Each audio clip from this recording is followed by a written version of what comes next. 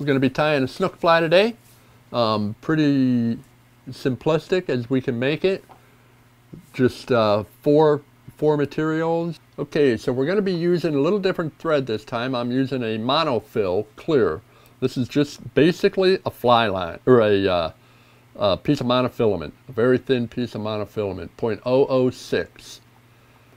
Right here in the good old US of A. I'm going to lay, this is going to be very hard to see because it's monofilament, it's pretty clear. I'm laying it right in the middle of the shank of the hook, and I'm going to carry it back, hold my thread at my tag end at a 45-degree angle. What that does is it'll lay those thread wraps one right next to the other, okay? So I'm going to go back to just before the hook point. I'm going to cut off that tag end. Now I'm going to go carry it back to the hook point, and that'll cover up that little piece of tag that was there. All right? Now, for our hook, we're using a Gamakatsu SL11 3H in a 1/0. We're after snook, so I like a bigger gap on the hook, or gape, as you prefer. Other hooks will work, but this is my preferred hook. I think they're a little sharper point. Okay, so we're back here. Now we're going to use the ostrich hurl in tan. This is going to be my tail fibers. So I'm just going to pull out my little piece of ostrich hurl. I'm going to get a few strands here. Let's see, what do I have? Get them a little longer. I'm going to take, if I can count these, 1, 2, 3, 4, 5. I'm going to try to get 6 of them for my tail feathers, okay? That's going to be my tail. It's going to stick out of the back. We're going to go about 3 hook shanks. Kind of hard to see. I'm trying to do this so you can see real well. I'm going to call that 1 just because it's kind of a little hard to work with. That's 2. I'll go back here where we were. That's 3. Okay? So I'm going to hold it right there, and I'm going to cut it right at that point. Usually I would cut slightly above it. I'm going to cut it right there because I really want it to be like, I don't know, 2 3/4 perhaps. So I'm going to lay that here. This ostrich hurl is a great product. It'll lay down once it's flat, but yet it's got those little teeny tiny little almost marabou to it, so it really moves well in the water. So I'm going to take this and try to show you. I'm laying it up about halfway up the hook shank from the point of the hook. Okay, I'm going to tag that in.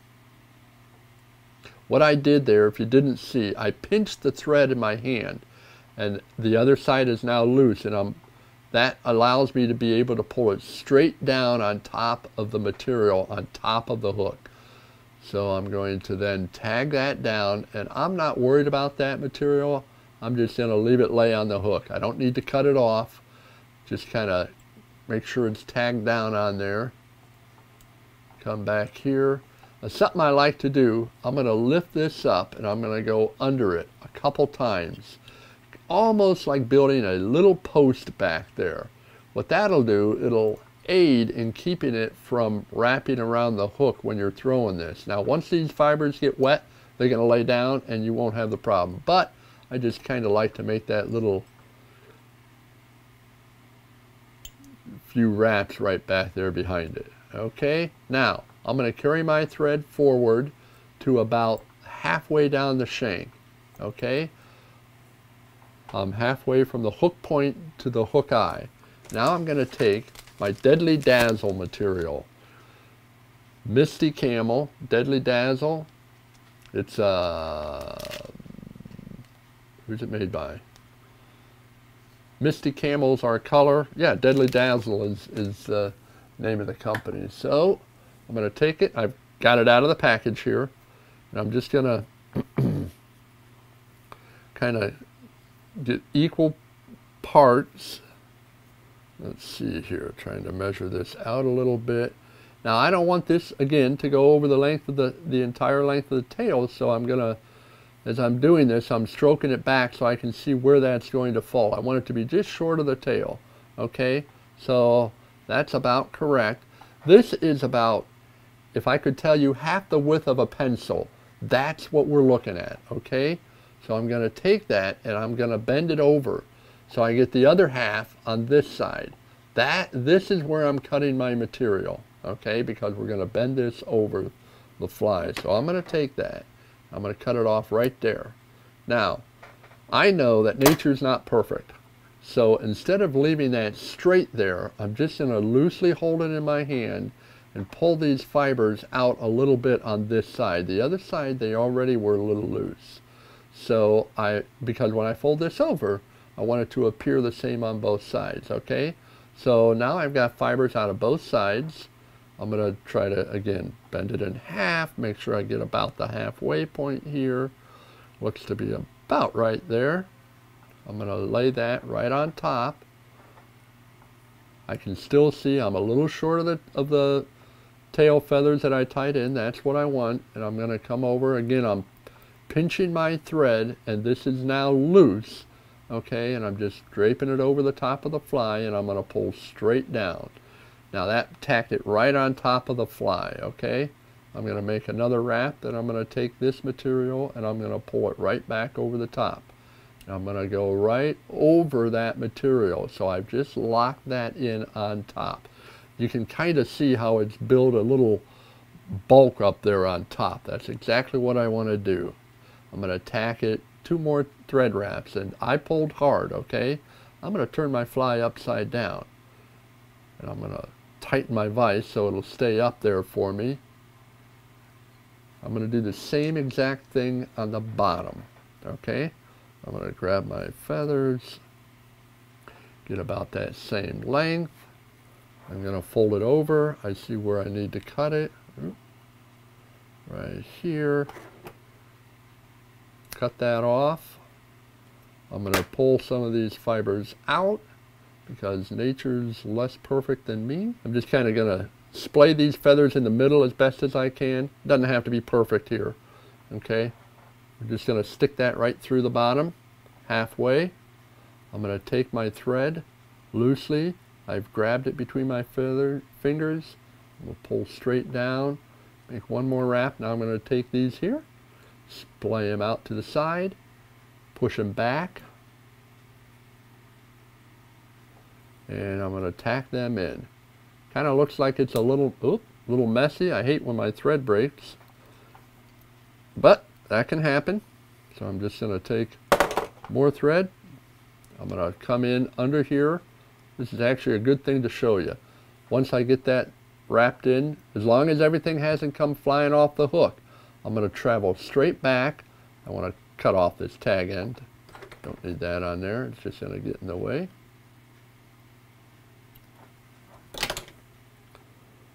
Make sure my feathers are still splayed back, split in the middle,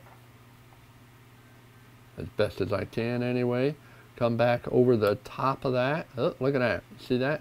It did let go. Okay. All's not lost. Right back into it. It's splayed. Stroke it out. Grab it. Tack it down. Bring it back. Tag it. It's going to look a little bushy. When we get all done, it's going to be just fine. So don't worry about the bush that you're seeing here. It's going to come out just dandy. Get on top of that. Tack it down again. Okay. Pull any loose fibers out of there that you need to. Sure everything's good and copacetic. Now I'm going to take my thread in front of that. I'm going to turn this over one last time. Make sure my hook is straight. You can see how it's kind of bushed out beyond them. That's okay. I'm going to cut those off. It's going to come out just fine. Take one more piece here.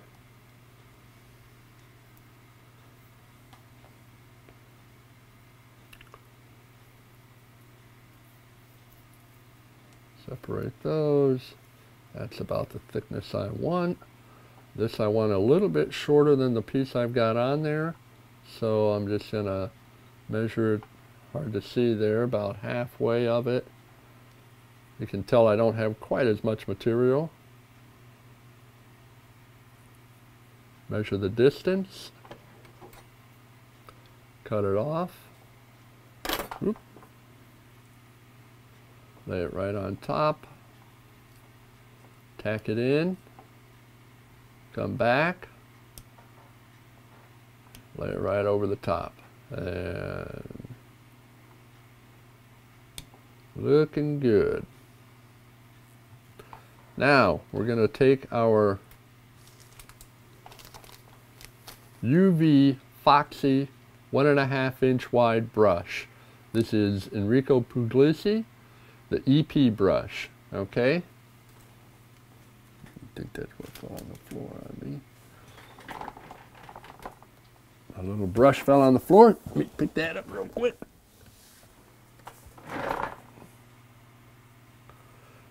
If you can see that long silver piece, that's the metal that holds the brush together. I'm just going to take a pair of scissors. You're going to notice I'm using a different pair of scissors. I don't want to use my fine scissors on this heavier stuff.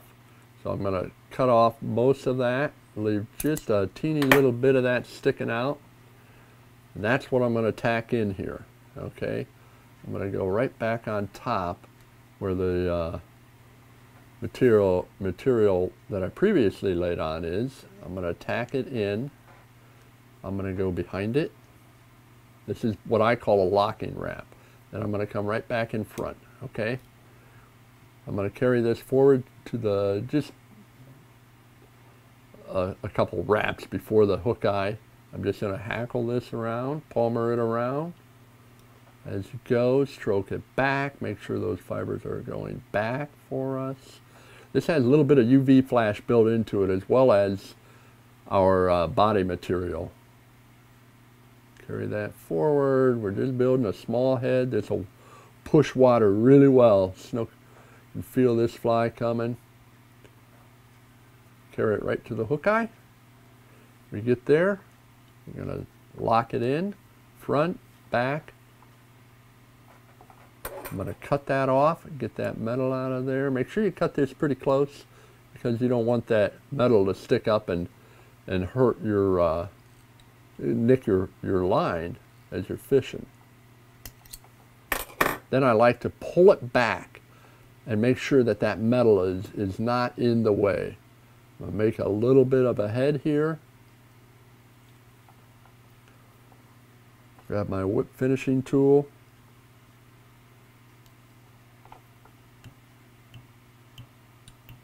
Finish it.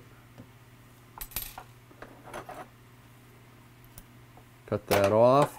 I like a little bit of red at the head, whether that's showing them a gill plate or a fish that's bleeding and it is an opportunity to take an injured prey. I don't know, but whatever, it works. It works for me. Take a little bit of head cement. I'll pull this back, just touch it. It doesn't take very much. And now we need to build our body a little bit better, because it's kind of fuzzy-wuzzy looking, okay? So I'm just going to stroke it back a little bit. If you've got a little comb, you can use a comb. You can use a mustache comb. You can use your fingers. You can use a bodkin. Just kind of stroke it back. Don't worry, stuff comes out. We're going to cut all this down anyway. Just kind of get it all going back here. All those loose fibers out of the way. Now, just kind of going to pull it to the side a little bit. Get those loose fibers out of the way. Pick up my material scissors. I'm just going to build a little bit of a body. I'm going to shape it a little bit as I can trim it. Okay? Now what I've done is given it a little more definition. Now I need to do that on the bottom. This is a great fly if you're casting into the mangroves. It pushes water well, and it bulks up pretty good. But yet, without a lead eyes on it, And there are many flies for snook I'll tie with lead eyes. Just depends on what I'm doing with it, where I'm fishing, what I want it to do for me. I don't know if you can see all that flashing there or not, but it's pretty good looking. You know, we just trim this body down. We want it to look pretty much like a minnow when we're all said and done.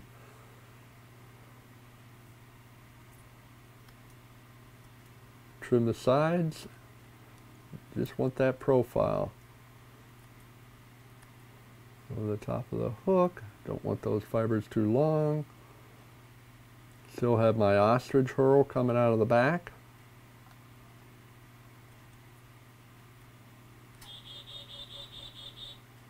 Meaty little fly. That ostrich in there, I don't know if you can see it or not, slightly darker than the rest of the fly.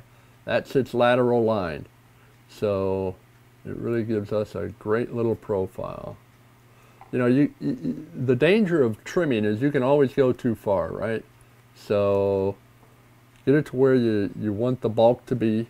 You want it to push water from the front. Have the silhouette of a minnow along the back. I just don't like a bunch of little loose fibers sticking out all over the place, but you don't have to be that picky. The fish are not. When this gets in the water, it's going to lay down, and that's really what the fish are going to see and feel right there. And that's a minnow body. That's what you're going after. So you don't want too many fibers, but you also want to leave it enough to be the body, you know. And I kind of go a little flat on top because most of the minnows, especially the mullet, kind of are flat on top, you know. So build your body, get it good, right to the hook point, and I'll make it a little flat on the sides, and look at that. We've got a little bullet head snook fly. If you want, you can go ahead and glue some eyes in there. I don't really think you need them. It happens really fast underwater. These fish see this. If they, from a distance, see that looks like food, man, they come in quick and they grab it. I don't think eyes make all the difference in the world. Sometimes, maybe. Most of the time, not. And there we have it. We are done. There's a quick, easy little snook fly. Won't break the bank buying your materials. Hey there, it's Joe Simons, one of the co-founders here at Salt Strong, and have you claimed your free pack of these irresistible Slam Shady Paddle Tail lures? We designed this lure with over 12,000 serious inshore anglers, including many full-time guides, to go out there and catch more redfish, more speckled trout, more snook, more flounder, more inshore saltwater slams. And if you want a free pack to try out a sample yourself, click down below right now. We have one free pack per angler while supplies last. Click down below right now.